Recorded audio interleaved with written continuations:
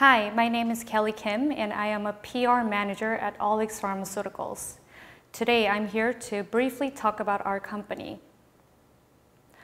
OliX Pharmaceuticals is a biotech that develops novel therapeutics based on proprietary RNAi technology. We are based in Suwon, South Korea with about 74 employees and 53 of them are concentrating in R&D. Our company was founded by Dong-gi Lee in 2010 and we got listed on Kosdaq in 2018. Our overseas subsidiaries are located in Boston and San Diego. Developing new therapeutics requires experts from various fields. OliX comprises in-house expertise covering from R&D to commercialization, along with an excellent scientific advisory board members. So let me move on to talk about our core technology. So what exactly is RNA interference? As you know, DNA makes RNA makes protein. And if the produced protein makes a disease or it has a problem, it can cause a disease. And the first and second generation drugs inhibit the activities of these produced proteins. However, our generation, the third generation oligonucleotide drugs inhibit protein synthesis itself by cleaving the mRNA using oligonucleotides such as siRNA. As you can see, 85% of the disease-causing proteins are not targetable by first and second generation drugs. And it takes about 3 to 5 years to identify potential drug candidates. However, with our third generation drug technology, it becomes possible to theoretically silence all disease-causing genes. That is why the RNAi technology is the most powerful oligonucleotide technology. Through its catalytic process, it becomes possible to effectively cleave mRNA and silence the disease-causing genes. But there are some limitations of existing RNAi technology. First, side effects. Second, delivery issues. So in order to overcome these limitations, OliX has successfully developed an asymmetric siRNA platform technology. As you can see in the red box, we have different numbers of nucleotides in sense and antisense strands. And this reduces the off-target effects as well as other side effects. Patent is granted for this structure in Korea and other countries. Furthermore, we have developed cell-penetrating asymmetric siRNA platform to overcome the delivery issues. By adding the lipophilic moiety, we have successfully delivered the structure all the way to cytoplasm by penetrating the cell membrane. Right now, in RNA market, a lot of companies are targeting the liver diseases.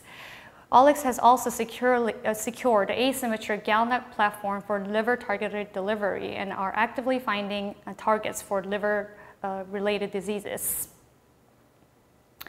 So, how is OliX's platform technology so exceptional?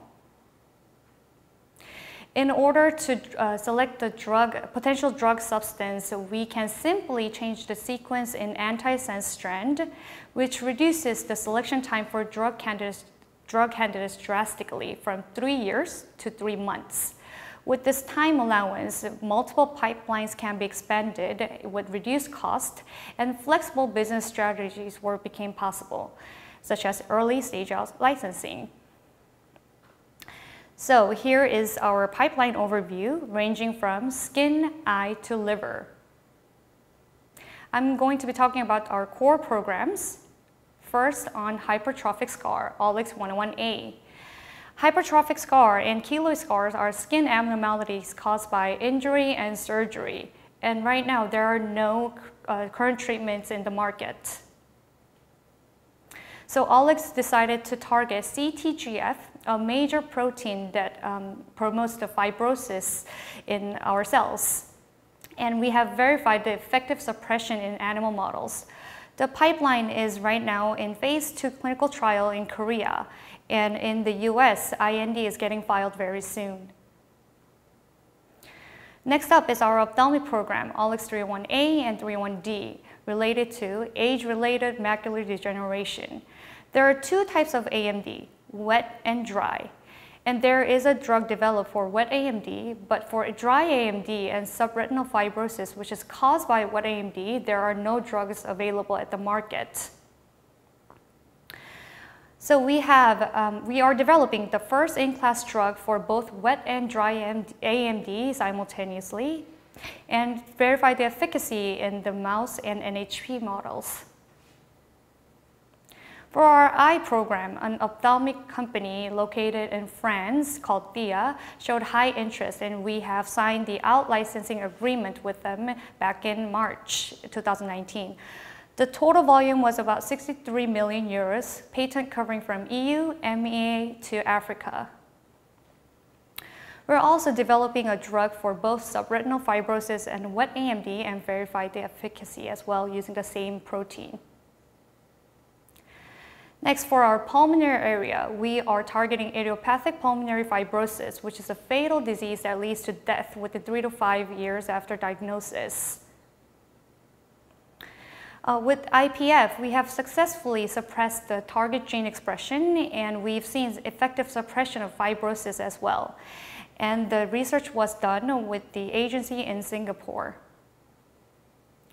Up next is the hot new issue, COVID-19. With using our CPhI RNA platform technology, we have successfully identified the lead candidates and verified the efficacy in cells and assays. So now we are moving on to animal efficacy testing, and we are waiting for the results to come out. Last but not least, for liver diseases, with our own proprietary GalNAc platform technology, we are actively discovering the lead compounds for targets suggested by our liver experts at Harvard. And we have recently signed the R&D supply contract with a biotech company in Europe. We're currently testing and developing lead candidates for 4 different liver targets that are requested upon the party. And if we do identify the targets, we are going to move on to actually licensing out the targets. So that is all for our company summary. I'd like to thank you very much for listening to my speech. Thank you.